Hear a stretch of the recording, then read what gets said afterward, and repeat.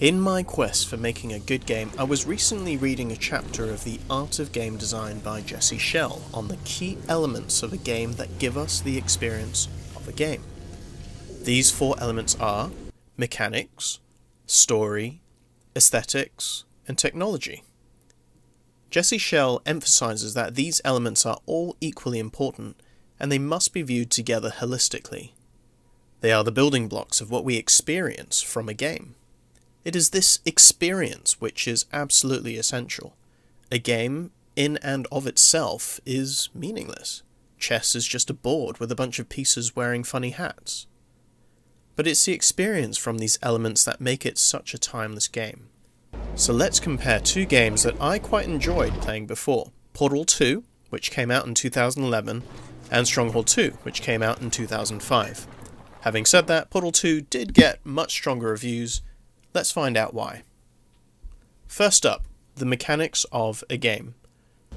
Portal 2 is brilliant in that it uses a typical first-person experience, and instead of being armed with a weapon, you are armed with a portal gun that allows you to effectively manipulate the environment around you.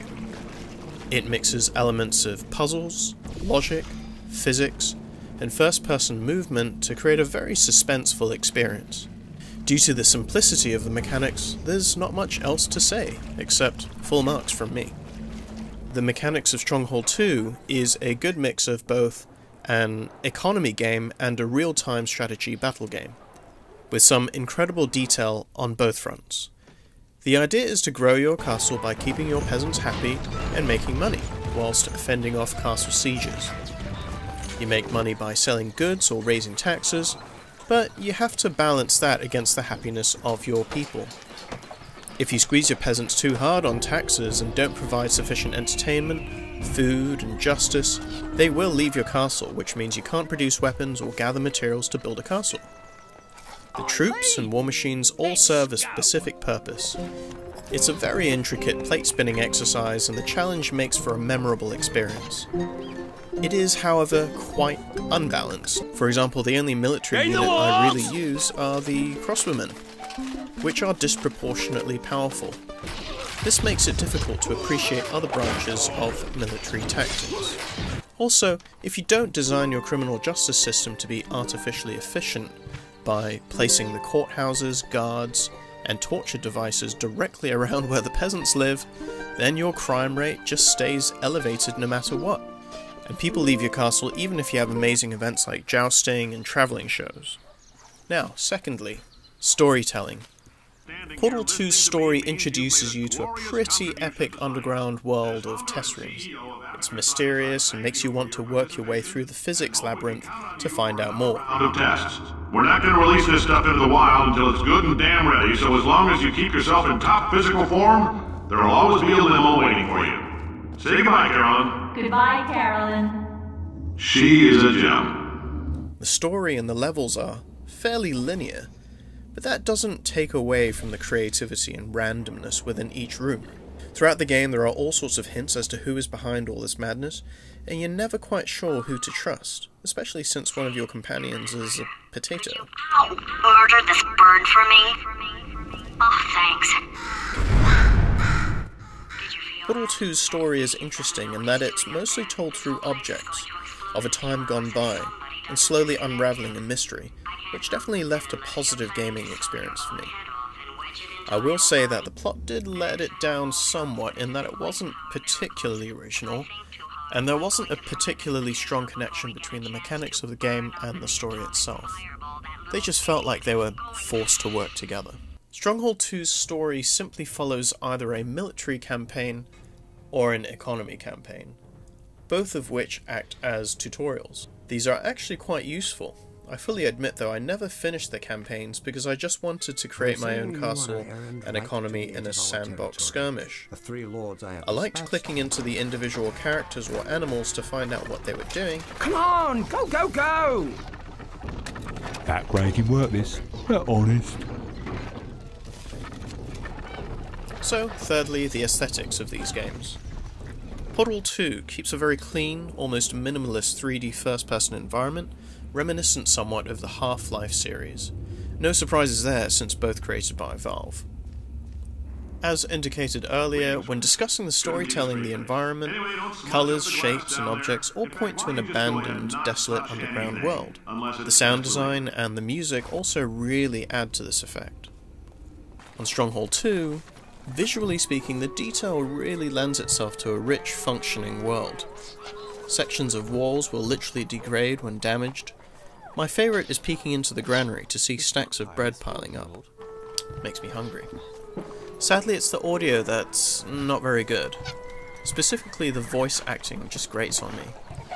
It just seems like extreme caricatures of certain people. Shut!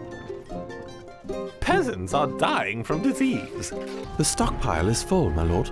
Just so we are clear, next time I catch you withholding money, I will be cooking more than your books. It sort of becomes a bit annoying after you've played for a while. Now finally, the technology. As far as I understand, Portal was essentially developed as an extensive mod for Half-Life 2, using Valve's source physics-based engine, and creating a puzzle game out of it. There isn't a whole lot more to it than that, and most of the innovation is in the mechanics. But having this as the basis of your gameplay allows for a very consistent experience, and the relative realism of the Havoc source engine makes it relatable in an exciting way. Stronghold 2's technology isn't earth-shattering because it doesn't really need to be. It's what one expects of an RTS game. So which game gives the best experience? Well, the winner goes to Portal 2.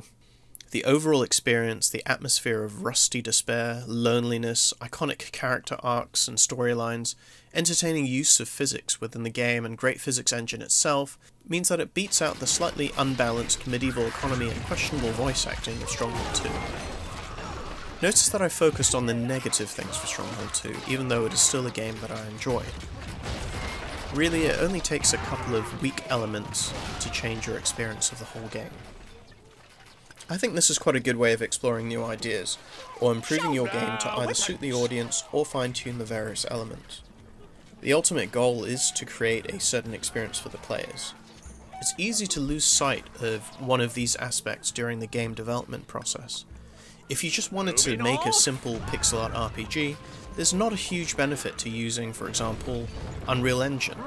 To those wanting to develop a visual novel, there's not much point overthinking the mechanics of gameplay when the experience is borne out by great storytelling and aesthetics.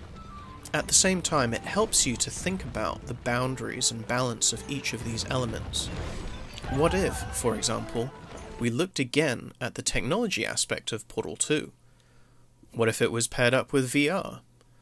To really make the most of it, you'd need to make a moving platform which flipped people around and gave them the sensation of flying through portals. If we looked again at Stronghold 2 and gave it dreamy visuals and voice acting which isn't so cartoonish, think of a game that you love and apply these principles of mechanics, storytelling, aesthetics and technology. And if you want, analyze them in the comments below. I'd love to see what game experiences you've enjoyed and how these four elements shine through and complement each other to give you that specific experience. I will eventually test my own game against these principles once I'm finished, because it's nearing completion and I know that if I dwell on them too much, then I'll never get my own game done. Until next time, take care and goodbye.